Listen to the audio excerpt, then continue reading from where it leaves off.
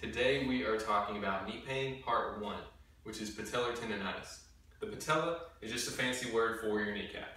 Tendonitis is an inflammation of the tendon. The tendon is what attaches muscle to bone. So you have your quadricep muscle coming down from your upper leg. It crosses the patella and the knee joint right here, goes down and inserts onto the bone.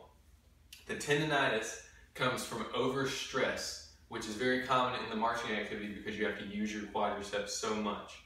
As that tendon gets overstressed, it has little micro tears that occur into it.